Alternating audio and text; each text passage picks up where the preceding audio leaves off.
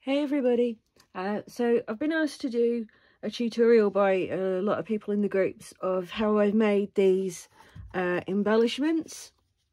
I don't know if you can see that properly, but yeah, pinwheel with a wax seal on them. So I'll talk you through the steps to make them. I've made loads. I've made a hell of a lot of them. So yeah, so I'm just going to show you how to make them. Okay, so the first part that you need to do is you need 2 larger squares. I'm just using a really basic cardstock as it's only for embellishments. If I was using it on a journal, I'd probably use something a bit heavier. I think this is about 120 GSM. So the first thing you need to do is cut your squares to 2 3/4 inches. And you need 2 of those. So there's your 2 squares for that. Now, the next thing that you need is your paper that you want to use for making the smaller squares. And you need 8 of these in corresponding colours. I usually use scraps, but I've used up most of my scraps making all of the different ones that I've made recently. But you need 8 squares at 1 1/4 inches each. So you want it in your first colour and your corresponding colour that matches up with your theme, and you need 4 each of that one and 4 each of my second one. Okay, so you should now have 2 of these and 4 each of your 2 kinds of scrap paper. Now, the easiest way to do this is to line up your square on a grid and centre your second square, like so. Once that's in there, pop a little blob of glue on the back just to hold it for a second. And then I just go around the edges and just glue them.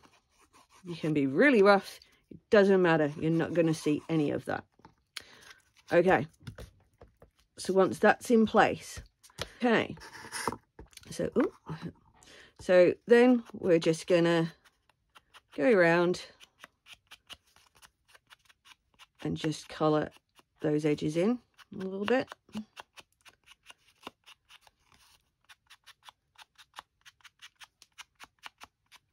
Okay, so you just need something that looks a bit like that.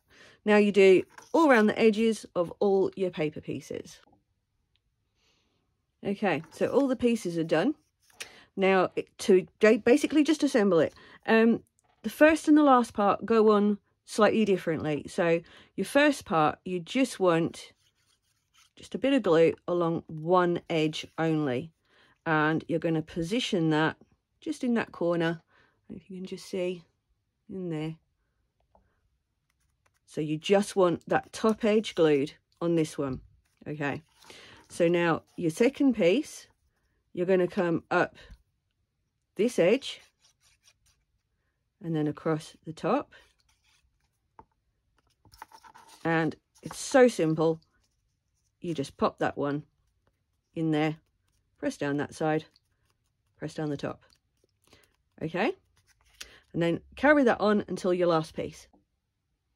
Okay, so you've got all the pieces except for the last one are in place, so you should now be looking like this. Just see if you can see that properly. So the last piece, there's many ways to do this, but I prefer to do it this way because then you can move it about. If you mess it up, it doesn't matter. So just slide it behind your first piece, which is why we didn't glue that edge down to begin with.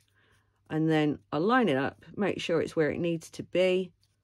Oh, knock it out of where it needs to be. And then just go behind it and dab your bit of glue in there. And along that top edge. Okay. So that's your last piece in place now.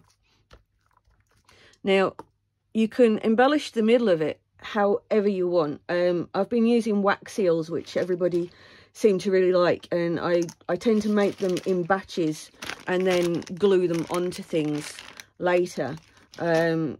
Preparation is the key. But you can also, you know, you could, if you were using it on a cover, you could make a ribbon rose or something like that, or you could put a big gem in the middle of it, or, you know, basically whatever the heck you wanted to. But for the purposes of the tutorial where people were asking, I'm going to make the assumption that most of you know about making wax seals. Although what I will say is I found that if you're just using them for decorations like this and not to actually seal, I batch make them using crayons and hot glue. So you need just a normal glue stick and cut it into little pieces, get the colour crayon that you want and cut that into little chunks as well, and then melt it the same way as you would normally in your candle, in your wax burner. And then you can just pour that out and make stamps the same way as usual, and they don't go bad or anything like that. So that's what that one is made of, is just the hot glue and a brown wax crayon. I think I put some gold mica powder in with that one as well. So yeah, it really is that simple, and then you can just glue it into whatever the hell you want to or just tuck it inside, and you're done. So sorry about my first ever video tutorial, so hopefully it's easy to follow, but if there's any questions, just let me know.